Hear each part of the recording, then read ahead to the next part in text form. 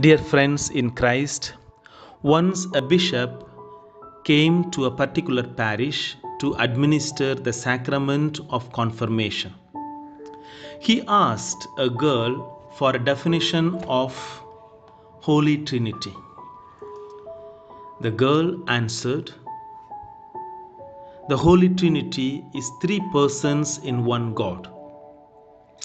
The girl answered in a very soft voice, and thus the bishop could not hear properly. The bishop said, "I did not understand what you said." The young girl replied, "Bishop, you are not supposed to understand, because the Trinity is a mystery." Today, the Church celebrates the feast of the Holy Trinity.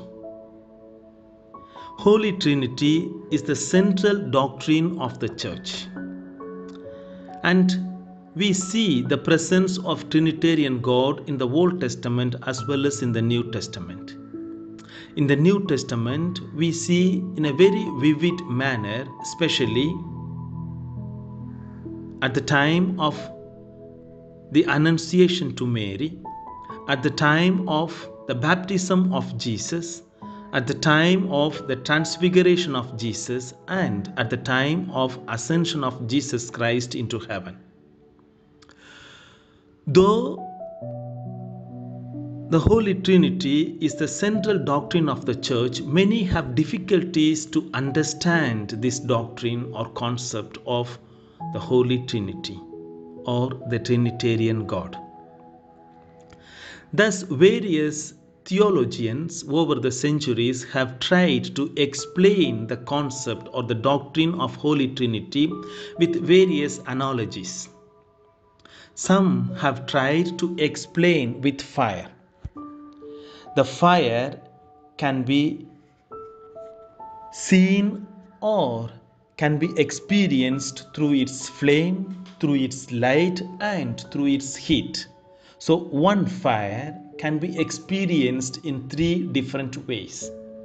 Some have tried to explain with water. Water can be seen or can be perceived or can be experienced in various forms. Water can be perceived or experienced or seen through its liquid form, water, through its spirit form, steam, through its solid form, ice. So one element can be perceived in three various forms. But yet, we may find it difficult to understand. St. Augustine says, "If you have understood, then what you have understood is not God. If you have understood, then what you have understood is not God." Because with our limited knowledge and senses, it is impossible to understand, to grasp the whole concept of God together. But yet, every day, we express our faith and belief in this one God and in three persons.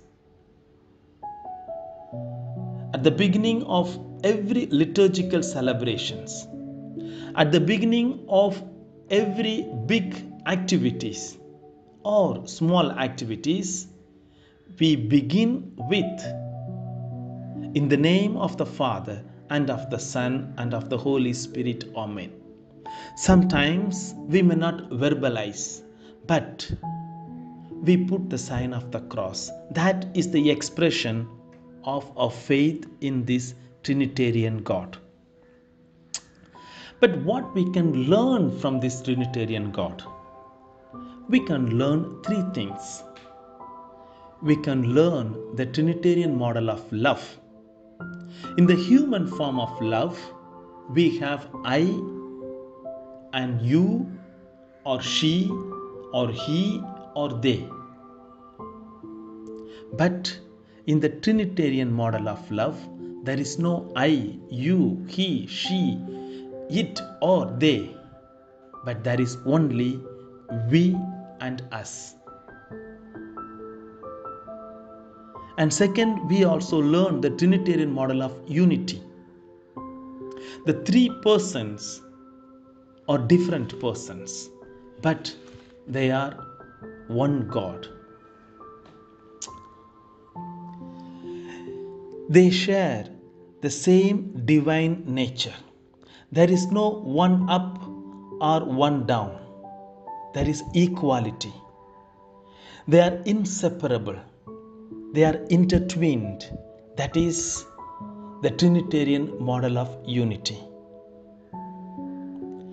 Then third, there is a Trinitarian model of function.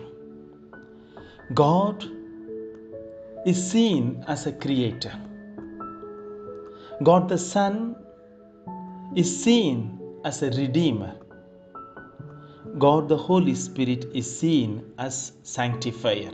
So God the Father, God the Son, God the Holy Spirit, though they have different functions, no one overlaps the other function.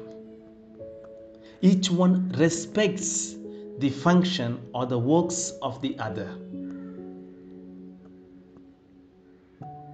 That is the Trinitarian model of function. These three things, the Trinitarian model of love, Trinitarian model of unity, Trinitarian model of function or functionality, is essential for the humanity to learn. Today, we see poverty in the world. We see violence in the world. We see killings in the world. We see indifferences in the world. And all these are results of the anti-Trinitarian mindset. The poverty exists because of the anti-Trinitarian mindset. Violence exists because of the anti-Trinitarian mindset. Indifferences exist because of anti-Trinitarian mindset. The death of the George Floyd is the result of the anti-Trinitarian mindset. The migrants in India could not reach their home. They died on their way to their villages. This also is the result of the anti-Trinitarian mindset. We could not protect them. Thus, the Trinitarian spirituality, which is the Trinitarian model of love, Trinitarian model of unity, Trinitarian model of functionality, is essential, especially today in this world. How can I exercise the Trinitarian model of love? How can I exercise the Trinitarian model of unity? How can I exercise the Trinitarian model of function? If I can see and respect the other as one of the Trinitarian in my life, then the feast of Holy Trinity is meaningful.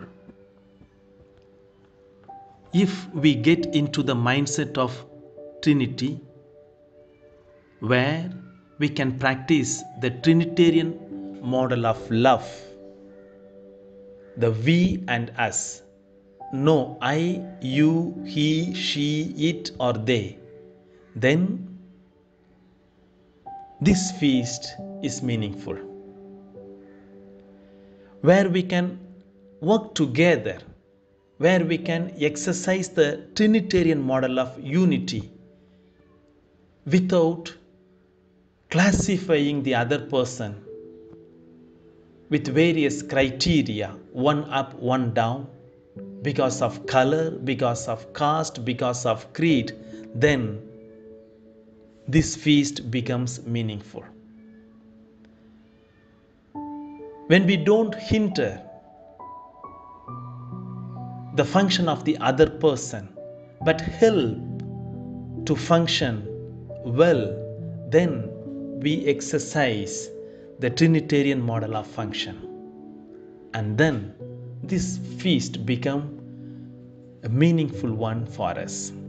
Today we see the anti-Trinitarian mindset. Can we promote through our lives the Trinitarian mindset in this world? That is the greatest challenge lies before you and me. Amen.